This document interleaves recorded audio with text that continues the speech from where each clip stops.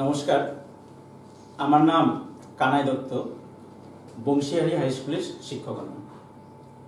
তো আজকে তোমাদের আমি পড়াবো অ্যান এপ্রিল ডে। এটি ক্লাস 8-এর লেসন 3, পেজ নম্বর 25। প্রিয় ছাত্রছাত্রীরা, তোমরা এক কাজ করবে, খাতা কলম এবং টেক্সট বুকটা নিয়ে বসো। তাহলে কি হবে, আমি যখন লাইন বাই লাইন অর্থ বলবো এবং প্রত্যেকটা লাইনের অ্যানালাইসিস করে দেবো, সেগুলো যদি খাতায় লিখে রাখো, তাহলে বাড়িতে যখন পড়বে কবিতাটি বুঝতে তোমাদের খুব সুবিধা হবে এবং যত প্রশ্ন এখান থেকে হবে সেই প্রশ্নের উত্তরগুলো তোমরা খুব সহজেই দিতে পারবে।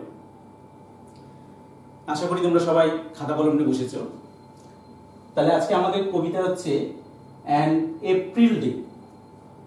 বুঝতে পারছো, কবিতাটি এপ্রিলের একটা দিনকে নিয়ে লেখা, এপ্রিলের দিনের যে সৌন্দর্য, সেই সৌন্দর্যকে নিয়ে লেখা।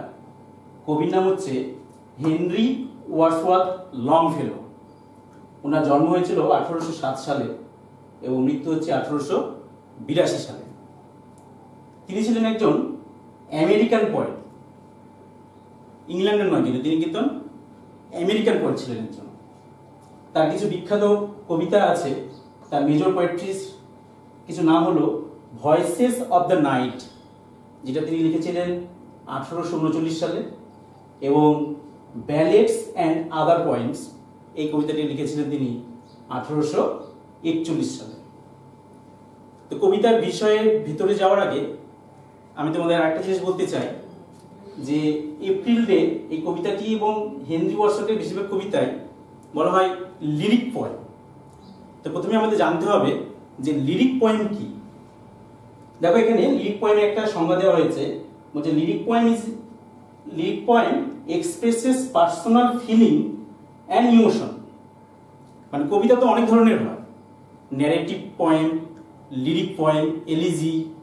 তো লিরিক পয়েম কোনটাকে বলবো? লিরিক পয়েম হচ্ছে এমন ধরনের কবিতা যে কবিতাগুলোর মধ্যে কবি তার নিজস্ব ব্যক্তিগত অনুভূতি প্রকাশ করবেন এবং কবিতাগুলো সাধারণত কোনো বাদ্যযন্ত্রের মাধ্যমে গাওয়া যাবে, গান করা যাবে।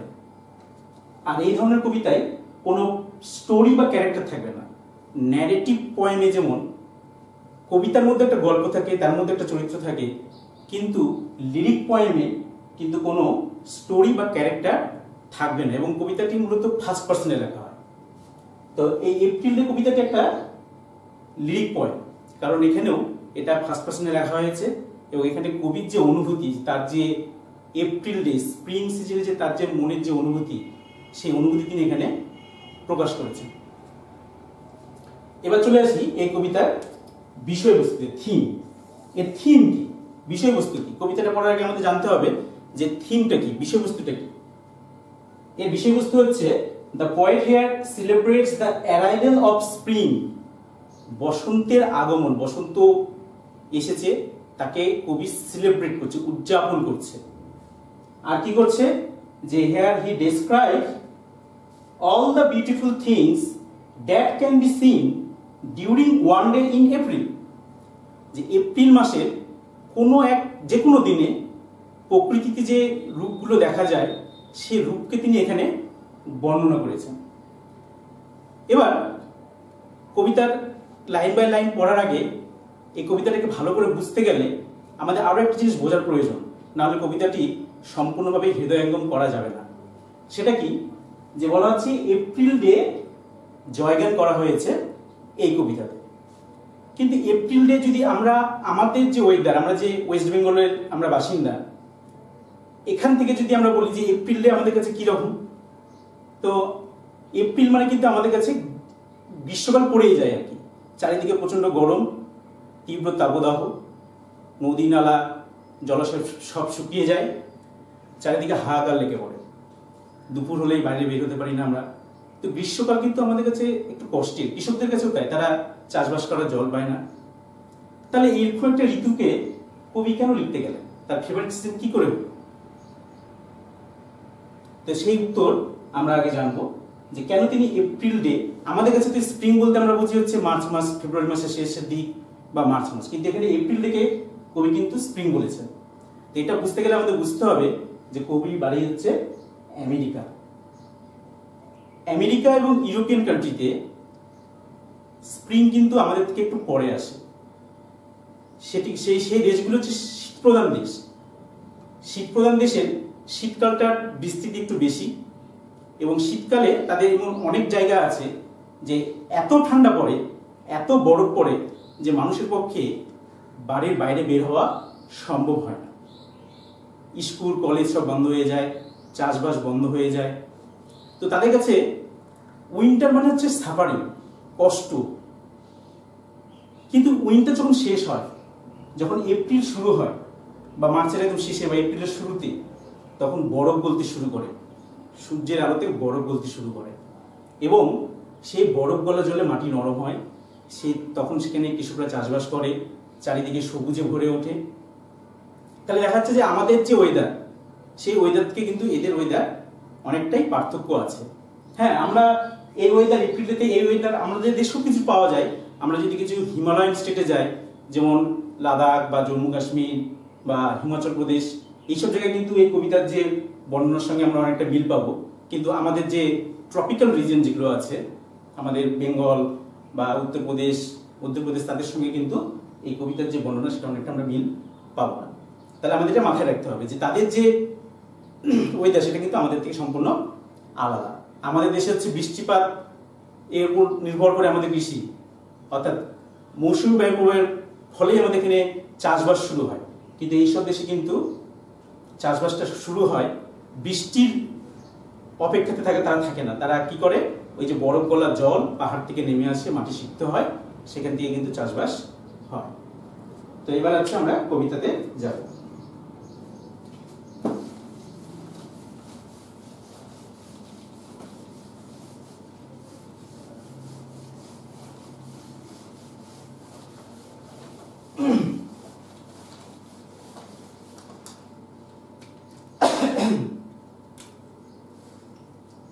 আর একটা জিনিস, এই কবিতাটা মূল যে কবিতা সেখানে ছিল 8টা স্ট্যান্জা ছিল, 8 স্ট্যান্জাস ছিল। কিন্তু আমাদের সিলেবাসে, ক্লাস 8 এর সিলেবাসে এখানে প্রথম যে 5টি স্ট্যান্জা সেটাই কিন্তু দেওয়া আছে ইন আওয়ার সিলেবাস। তাহলে দেখতে পাচ্ছি যে সম্পূর্ণ কবিতাটি কিন্তু আমাদের সিলেবাসে দেওয়া নেই, প্রথম 5টি স্তবকই তুলে দেওয়া হয়েছে। তো প্রথমে আমরা পড়বো ফার্স্ট স্ট্যান্জাটা।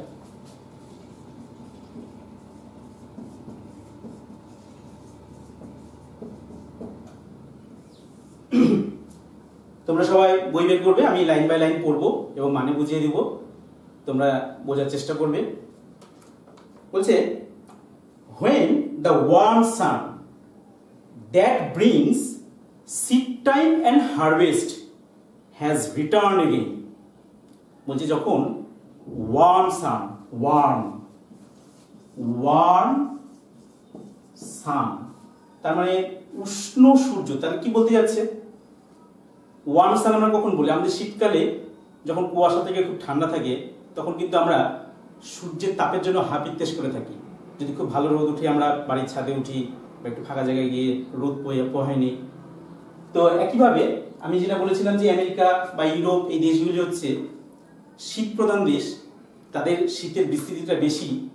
তো শীতকালে খুব একটা সূর্যের তাপ তারা ভালো করে পায় না, কিন্তু যখন শীত শেষে স্প্রিং আসে তখন কিন্তু তারা যে রোদের যে তাপ সেটাকে অনুভব করতে পারে। ওয়ার্ম সান কি করে, এই ওয়ার্ম সান কি করে, brings seed time and harvest. Warm sun কি করছে, brings seed time and harvest.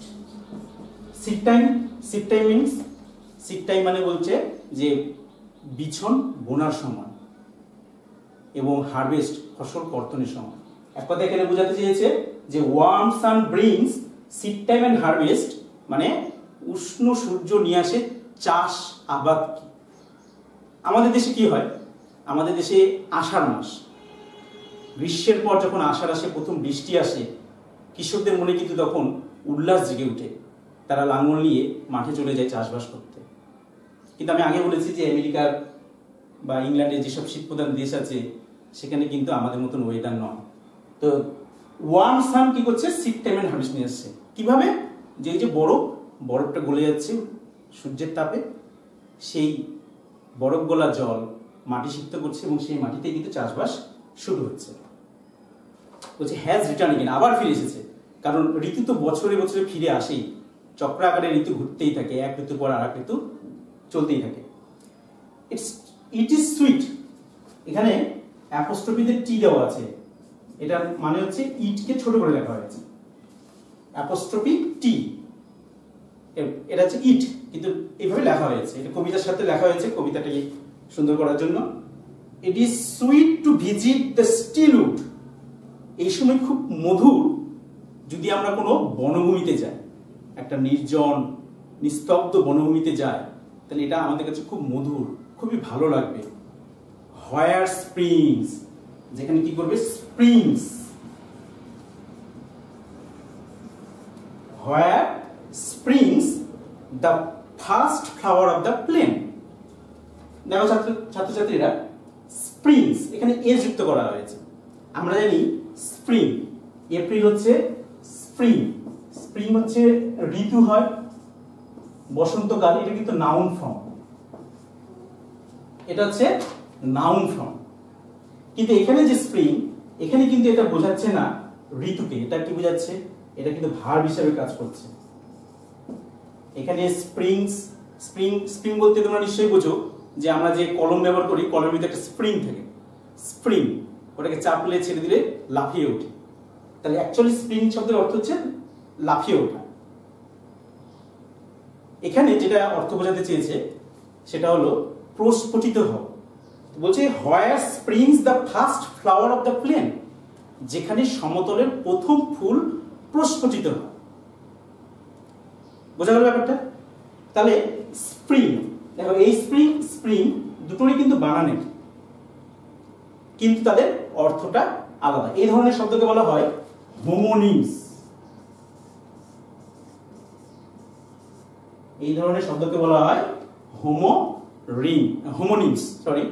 হোমোনিমস বলা। যেমন আছে রাইট, এই শব্দটা দেখো, RIGHT, রাইট। রাইট মানে কি? তোমরা একটা উত্তর করলে, একটা আমি অ্যাক্টিভিটি দিয়েছি, খাতা নিয়ে আসলে, আমি বললাম you R right, your answer is right. তাহলে সেক্ষেত্রে রাইট বানানে কি? তার অর্থ দাঁড়ালো হচ্ছে তোমার উত্তর ঠিক হয়েছে, মানে রাইট মানে ঠিক। আবার আমি বললাম যে রেজ ইউর রাইট হ্যান্ড, তখন কিন্তু রাইট মানে আর সঠিক দাঁড়ালো না, তখন রাইট মানে রাইট হ্যান্ড, মানে আমাদের ডান হাত, তখন ডান হাত থেকে উপরে তুলতে হবে। তো এই ধরনের শব্দকে বলা হয় হোমোনিমস। আমাদের এরকম অনেক হোমোনিমস আছে যেগুলোকে জানতে হবে, অনেক আছে। যেমন লেটার, LETTER, লেটার মানে কি? লেটার মানে আমরা জানি চিঠি। আবার লেটার আমরা ইংলিশ অ্যালফাবেট পড়েছি, ABCD, এগুলো একটা লেটার, বানান কিন্তু একই, লেটার। এগুলোকে বলা হয় হোমোনিমস। এই জিনিসগুলো কিন্তু আমাকে জানতে হবে। তাহলে স্প্রিং মানে কি হয়? বসন্তকাল হয়। আবার স্প্রিং মানে কি হয়? লাফানো হয়, অ্যাক্টিভেট হওয়া হয়। এইখানে আমাদের এই কবিতায় কিন্তু এটা বুঝিয়েছে প্রস্ফুটিত হওয়া, ফুল ফোটা। তাহলে প্রথম স্টেজে কি দাঁড়ালো? যে উষ্ণ সূর্য কি করছে? এনে দিচ্ছে চাষাবাদের সময়কে আবার। আর কি করছে? যে এই সময়টা খুব মধুর। কেউ যদি বনভূমিতে যায়, সেখানে গিয়ে কি দেখতে পাবে? যেখানে সমতলের প্রথম যে ফুল, সেই ফুল ফোটা সে দেখতে পাবে। এই হচ্ছে আমাদের ফার্স্ট স্টেজ। এবার আমরা চলে যাব সেকেন্ড স্টেজে।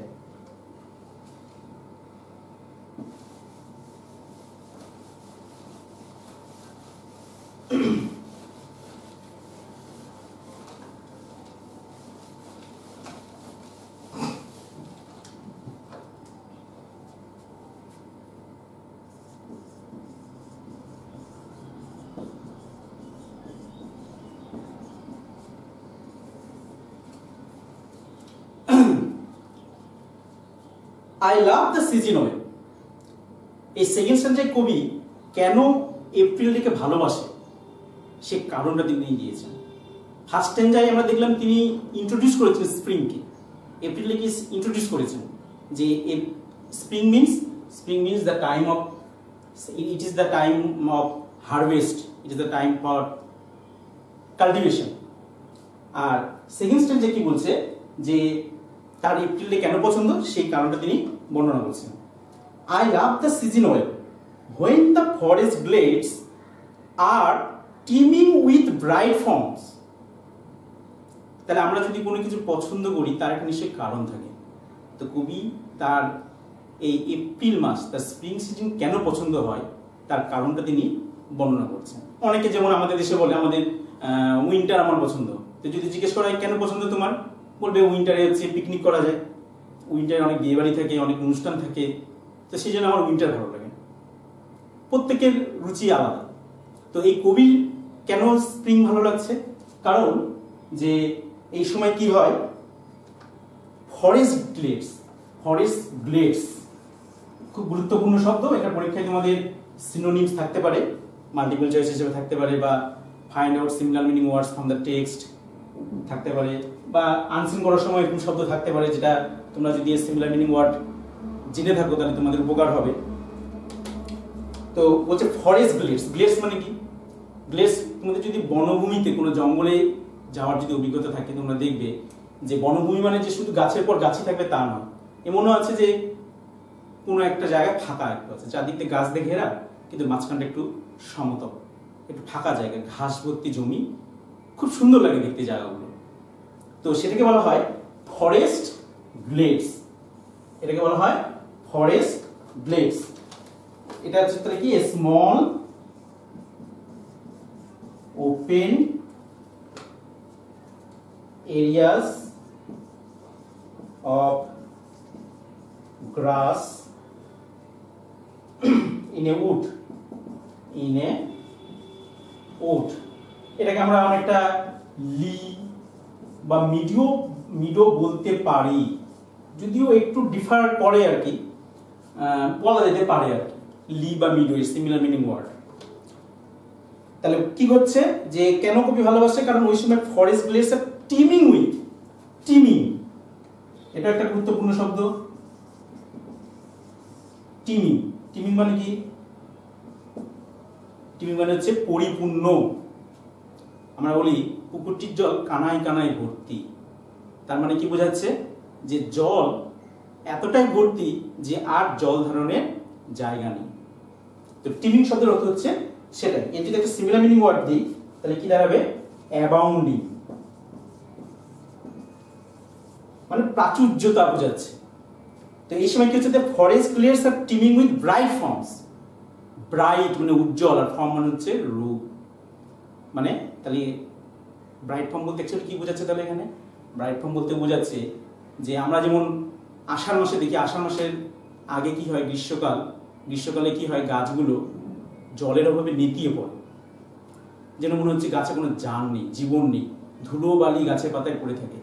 কিন্তু যখন প্রথম বৃষ্টি নামে সব গাছের পাতাগুলোকে ধুয়ে দেয়, প্রথম বর্ষার জল যেন মনে হয় গোটা প্রকৃতিকে সজীব করে দিচ্ছে, তখন সবুজ রংটা আর বিবর্ণ থাকে না, সবুজ রংটা যেন মনে হচ্ছে কোনো আর্টিস্ট রং করে দিয়েছে তুলি দিয়ে।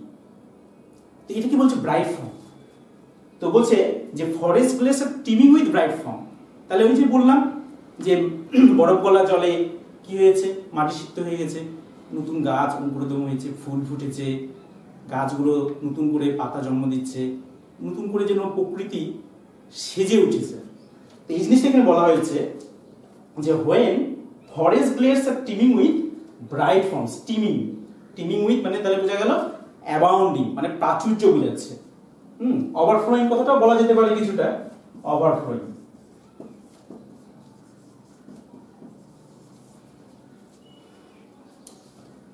Nor dark and many-folded clouds foretell the coming on of storms. আর এই সিজনের একটা বৈশিষ্ট্য কি, যেটা আমাদের দেশে বিশেষ করে পশ্চিমবঙ্গের ঋতুর সঙ্গে সম্পূর্ণই আলাদা, যে এপ্রিল মাসে এই দেশে কিন্তু কোনো ঝড় বৃষ্টি হয় না। তো এখানে সেটা বলছে no dark and many folded clouds ফোরটেল, যে কোনো কালো অন্ধকার ভাঁজ করা মেঘ কিন্তু ফোরটেল করে না। ফোরটেল মানে কি, FORTE ডবল এল। ফোরটেল মানে হচ্ছে প্রেডিক্ট করা, প্রেডিক্ট প্রেডিক্ট করা মানে পূর্বাভাস দেওয়া। আমরা যখন বাড়ি থেকে বের হয়, বিশেষ করে বর্ষাকালে যখন তোমরা স্কুলে যাও, তখন বাইরে বেরিয়ে একবার দেখে নাও আকাশ কেমন আছে। বর্ষাকালে তো প্রায় বেশিরভাগই আকাশে মেঘ থাকে, কিন্তু তাও মেঘ থাকলেও বোঝা যায় যে কোন মেঘে বৃষ্টি হবে আর কোন মেঘে বৃষ্টি হবে না। যদি মনে হয় যে না বৃষ্টি হবে, তাহলে আমরা কি করি, ছাতা নিয়ে বের হই। তাহলে ওই যে একটা বিশেষ ধরনের মেঘ, সেই মেঘ কিন্তু আমাদের ফোরটেল করে দিচ্ছে, প্রেডিক্ট করে দিচ্ছে যে বৃষ্টি হওয়ার সম্ভাবনা আছে। তো কবি বলছে যে এপ্রিলেতে কিন্তু কোনো কালো বা ঘন মেঘ কিন্তু কোনো ঝড়ের পূর্বাভাস দেয় না, তার মানে ঝড় হওয়ার সম্ভাবনা খুবই কম। কিন্তু আমাদের ওয়েস্ট বেঙ্গলে দেখো এই কয়েকদিন ধরে দেখছি আমরা যে মাঝে মাঝে কালবৈশাখী ঝড় চলে আসছে। তাহলে এপ্রিল মাস, এটা আমাদের এখন এপ্রিল মাসে কিন্তু আমাদের ঝড় হচ্ছে, কালবৈশাখী ঝড় হচ্ছে, কিন্তু ওদের সেটা কিন্তু হয় না। তাহলে এই গেল হচ্ছে আমাদের সেকেন্ড স্ট্যান্জা। তাহলে স্ট্যান্জাটা সেকেন্ড স্ট্যান্জা আমি আরো একবার বলছি যে I love the season well when forest glades are teeming with bright forms, nor dark and many-folded clouds foretell the coming on of storms.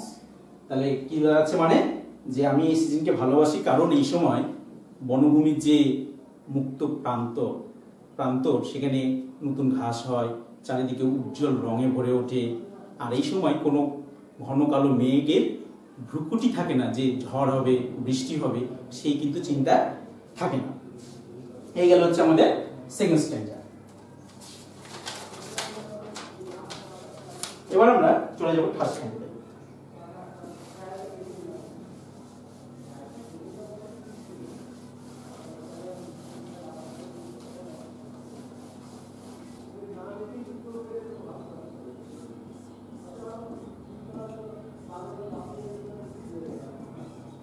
কি দেখলাম আমরা? প্রথম স্ট্যান্জায় কবি ইন্ট্রোডিউস করলেন স্প্রিং সিজনকে।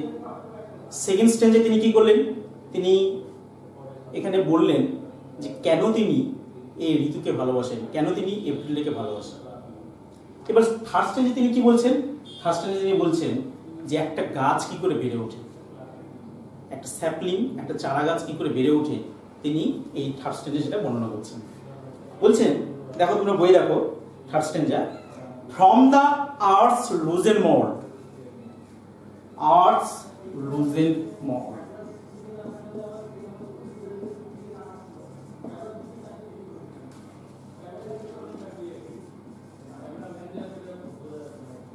তোমরা নিশ্চয়ই সবাই জানো আর্থ মানে তো পৃথিবী বা মাটি বলতে পারি আমরা, লুজেন্ড মানে আলগা, মোল্ড বলতে এখানে মাটিকে বোঝাচ্ছে।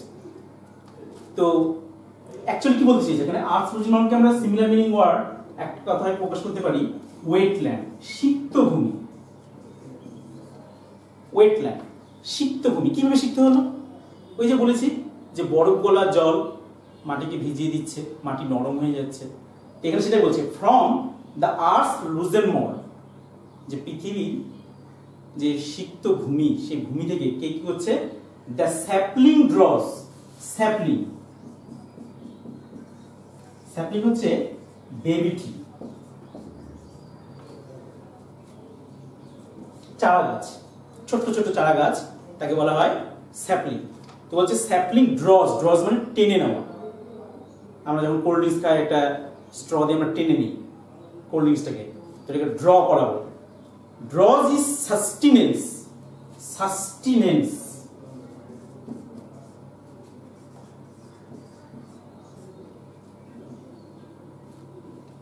এটা মানে কি, আমরা বেঁচে থাকার জন্য কি করি, আমরা অনেক কিছু খাওয়া দাওয়া করি, ভাত মাছ মাংস, কত কি খাই, এতে কি হয়, আমরা নারিশমেন্ট পাই। তো সাস্টেনেন্স মানে হচ্ছে নারিশমেন্ট, পুষ্টি আমরা বলি।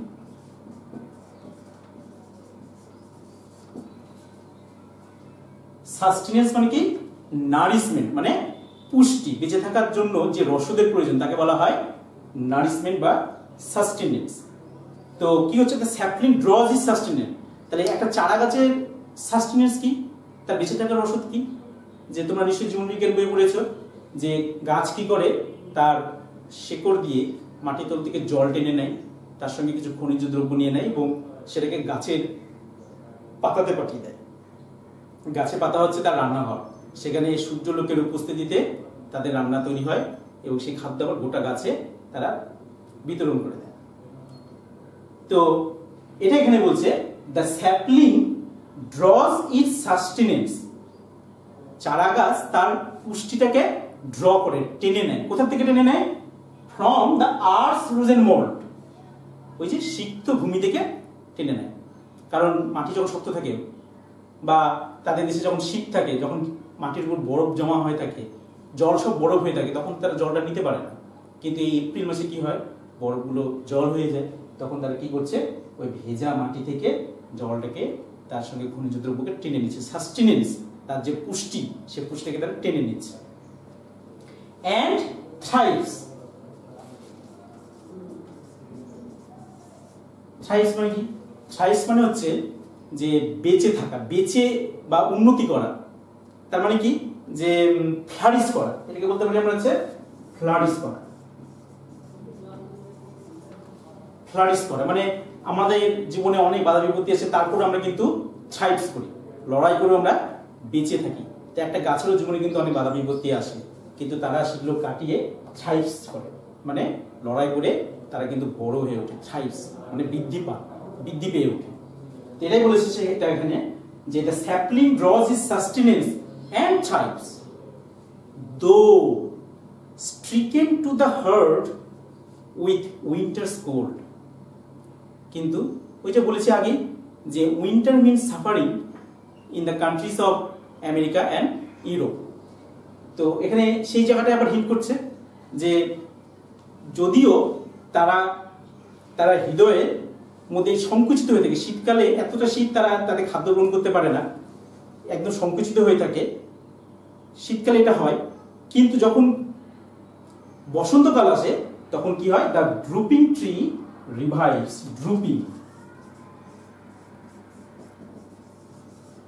ড্রুপিং মানে হচ্ছে নেতিয়ে পড়া। আমরা গ্রীষ্মকালে দেখি যখন গাছ জল পায় না তখন নেতিয়ে পড়ে, পাতাগুলো ঝিমিয়ে পড়ে, আবার জল দিলে সেগুলো আবার জেগে ওঠে, রিভাইভস হয়। রিভাইভস মানে হচ্ছে যেন পুনরায় জীবন ফিরিয়ে পায়। তো এটাই বলেছে যে ড্রুপিং, নেতিয়ে পড়া গাছ। নেতিয়ে পড়া গাছকে বলতে পারা যায় যে similar meaning to bend downward.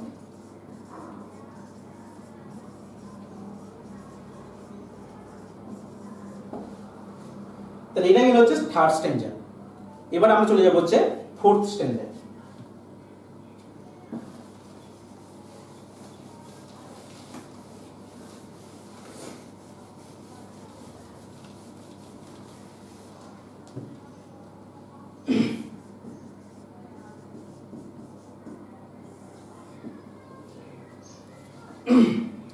Fourth স্ট্যান্ডারে কি করেছে কবি? বসন্তের যে রূপ এর আগের কবিতাতে বর্ণনা করলো, এবার বসন্তে যে পাখিরা যে গান করে সেই জিনিসটা তিনি তুলে ধরেছেন।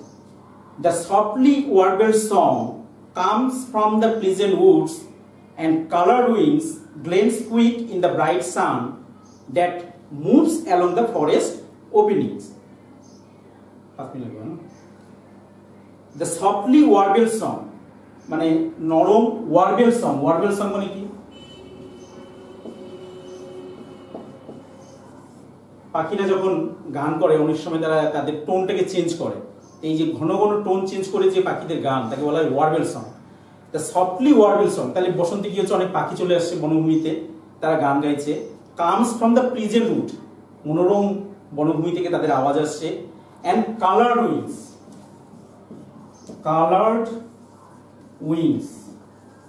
কালার্ড উইংস বলতে কি বোঝাচ্ছে? যে রঙিন ডানাওয়ালা। রঙিন ডানা কারো পাখি হতে পারে, প্রজাপতি হতে পারে, তো এটা বার্ডস হতে পারে বা বাটারফ্লাই হতে পারে।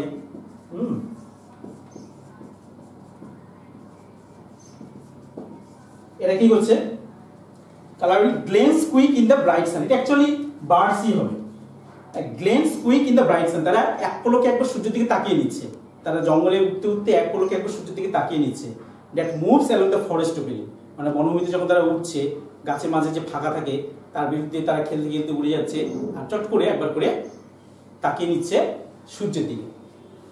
এই গেল হচ্ছে আমাদের ফোর্থ স্ট্যান্ডার। এবার হচ্ছে ফিফথ স্ট্যান্ডার।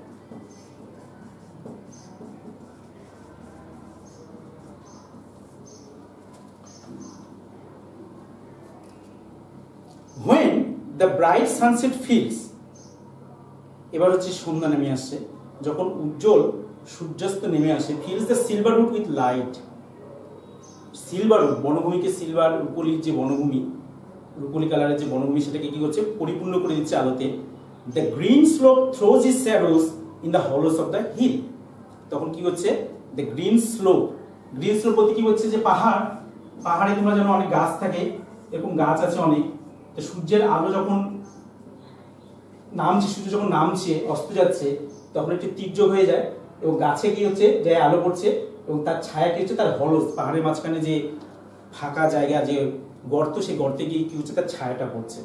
তো সেটাই বলছে এখানে, যে when the bright sunset fills the silver woods with light, the green slope throws its shadows in the hollows of the hill. তাহলে পাহাড়ের যে হলস, যে গর্ত, সেখানে কার ছায়া পড়ছে, এই গাছগুলির ছায়া পড়ছে। গাছগুলির ছায়া কেন পড়ছে, যে সূর্যের আলো গাছে পড়ছে, তার ছায়া কিন্তু তার নিচে পড়ছে।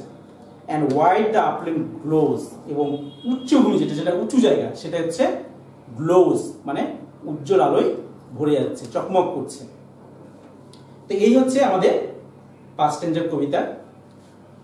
এই কবিতার এবার আমি একটু রাইম স্কিমটা আলোচনা করে দিব।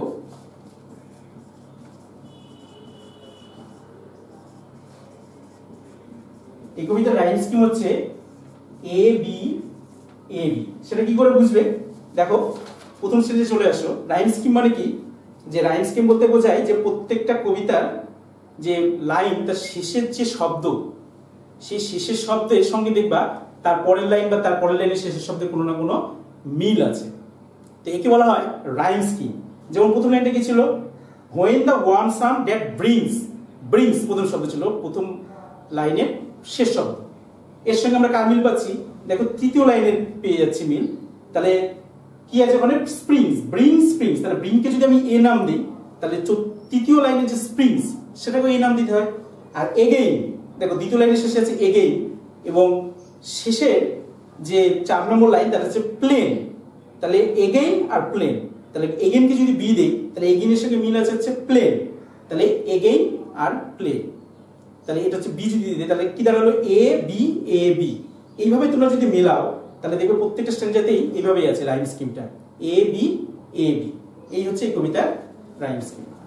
তাহলে যাই হোক, সময় কম, আধা ঘন্টার মধ্যে আমাকে কমপ্লিট করতে হবে। তো বুঝিয়ে দিলাম, আশা করি তোমরা সবাই বুঝতে পেরেছো।